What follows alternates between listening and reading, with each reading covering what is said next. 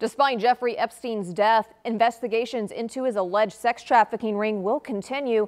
Investigators tell us others could still face charges in the case. And the average time that they were exploited. U.S. Attorney B.J. Pack says the 2018 plea deal that kept Jeffrey Epstein from a long prison sentence doesn't mean his associates are in the clear. As a result of a recusal of the Southern District of Florida, I'm handling the Crime Victims' Rights Act litigation. Adding prosecutors are looking into how Epstein's death impacts the investigation. I'm committed, and we were trying to get the victims some sense of closure. And it's very unfortunate that Mr. Epstein did the most selfish thing, I think, in my mind, instead of allowing the victims to face them in court. It's a sex trafficking case putting global attention on the problem. The National Human Trafficking Hotline lists Atlanta as the second U.S. city with the highest number of tips from 2007 through 2016. I don't necessarily think that we're worse than any other large metropolitan city, but it's certainly a problem in our district.